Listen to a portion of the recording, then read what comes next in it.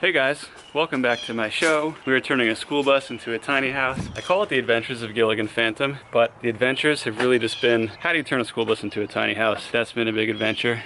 Someday we'll maybe hit the road, see the whole world. For now, we are making a dreamy, cozy little place to live in. And to live comfortably, you need heating, ventilation, and air conditioning, otherwise known as HVAC. And for the majority of that, we are installing one, maybe two 12,000 BTU mini splits. We're choosing mini splits because they are energy efficient, they're simple, they're effective.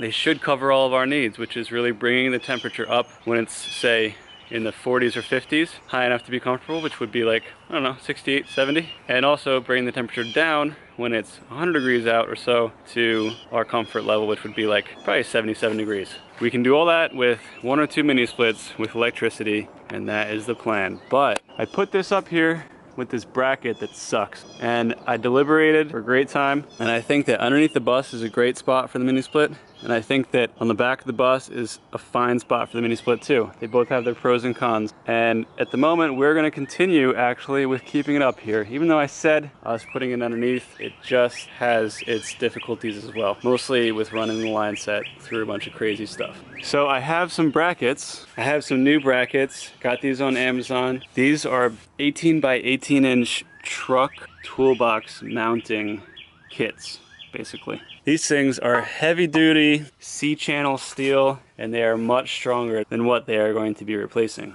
which is this thin little dinky mini split racking thing which bounces, which is just the wrong thing.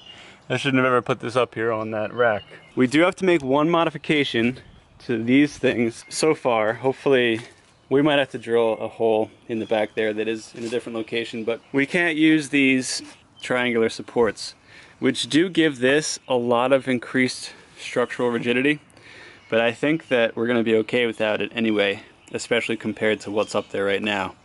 So I'm going to cut these off and we're going to put these on the bus.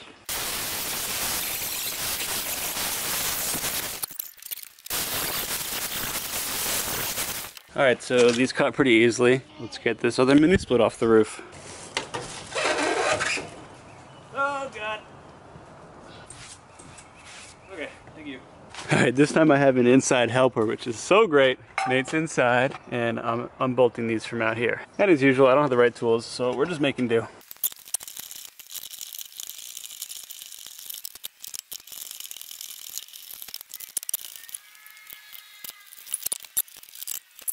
I'm finally gonna try this decal remover kit and we'll see if it works.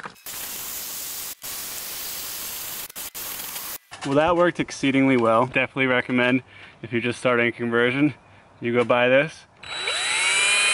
Think, oh gosh, except for you can't run it backwards. I don't know why I keep doing that. That took 49 seconds. That was amazing.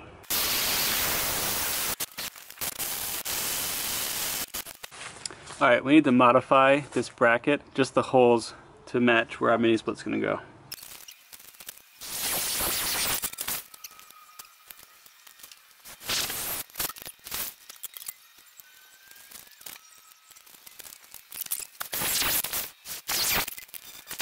Okay, so I just did a little bit of modifying of those holes. Now I'm gonna put some Sikaflex 221 around them, and it'll spread out when I connect my washers. We're gonna bolt these racks back in here.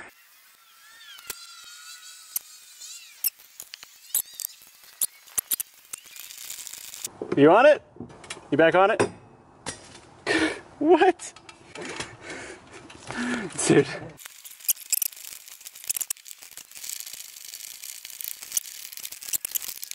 This thing looks really crooked. I'm gonna tighten this one, see what happens. Okay, so the new racks are in. It took just a little bit of a modification in the holes. The only thing is, I think that this one here on the left really looks very crooked. You can see that it's very flat against the back. So I don't know if possibly the bracket is off a little bit when it was manufactured. To be honest, from back here, it really doesn't make much of a difference. I think I'm gonna accept that and put the mini split up there, but first I'm gonna do something. Okay. What do you think? Does it look sturdy? Yeah, I don't think it's moving. What about this one? It looks sturdy. Yeah.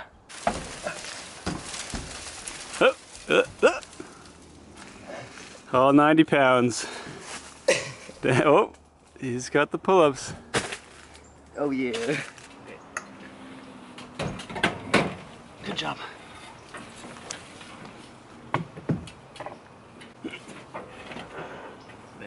So I tried real hard to get this to position better. You can see that it's just the bracket's not square. Right here we're real straight up against here. I took the measurements before I put the first racks on, and you can see that this thing is just crooked. So I just can't take any of the blame for this. What I'm gonna have to do is, instead of mounting it to this hole, I'm gonna have to drill a hole like right there, right at the edge of this channel, mount it to there, and hope that it doesn't have like a big visual impact. So I'm gonna do that now and take a step back and see.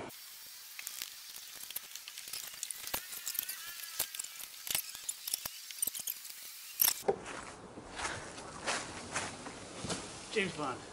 So this is what it looks like. I know it's pretty hidden by the tree, but it becomes pretty evident, obviously, when you get underneath it, because you can see the lip of that mini split's hanging off the side. 100% sure it's the bracket's fault, so there's nothing I can do. So I'm gonna drill that hole and then just bolt it in. I don't know. I can't spend too long on this. Oh God. It's so unfortunate that we had to do that. So this is the setup that they gave me, which I was not too impressed by. We got 2 washers, this little bolt, and a lock nut. But that's for a mini split that's just sitting on a house. Mine's gonna be driving on the road, so I got bigger washers, a bolt, and a bigger lock nut. So I'm gonna swap these. Hopefully that'll hold us for a long time. All right, so mini split outdoor unit is installed. I got my stainless steel hardware up here.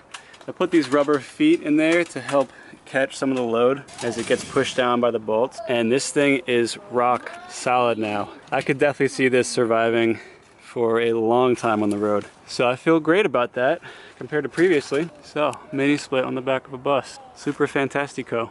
So that is take 2 of the mini split outdoor install, at least the racking part of it. Next up, I'm gonna get it electricity. I'm gonna run the line set to the indoor unit. It's gonna be fantastic. Yeah, you could still get up there with a ladder and unbolt it and take it down. That's the trade-off. The big thing is that this was easier and the line set run's gonna be much easier, and I think it's a fine solution. So if you're gonna put a mini split on a school bus, put it underneath, put it in the back, just do what you gotta do. Peace.